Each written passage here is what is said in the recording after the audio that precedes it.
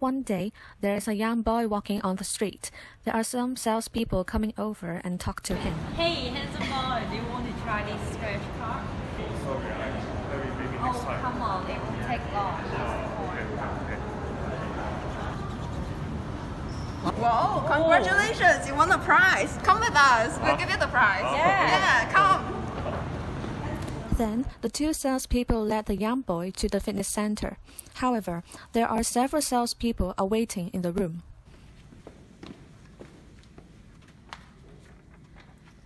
I think you are a bit too fat. How about we have a seat and talk about our situation? But I just want to take my Come with us, just come with us. Oh, hello! Wow, so handsome! Wow! Oh, you may have some free discounts. May I check your credit card to see whether you can enjoy discounts? Don't hesitate, lah. Okay, many discount for you, Okay, let me see. I think you need to join my personal training program because you're too fat. Let's have a look. Follow our Instagram and Facebook. Do you want to become this guy? Yeah, you need to join our courses. Look at this. Oh, thank you, Davis. Oh, your car is ready. So handsome.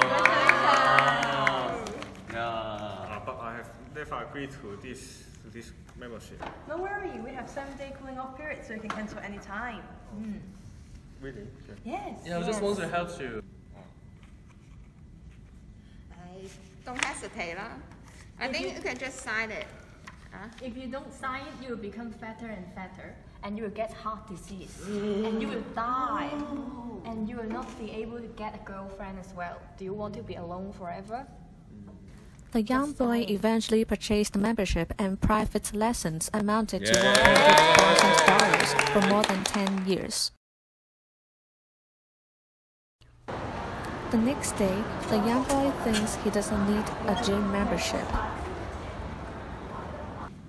Hello. What can I help you?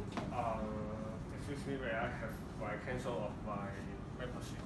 Sorry, we cannot cancel your membership since you have signed the contract already. But she said that there is a cooling off period. I don't think I mentioned this before. We actually don't have early cancel arrangement or cooling off period. Can you see that there is an entire agreement clause, which means that if it's not in the contract, then we cannot cancel your membership.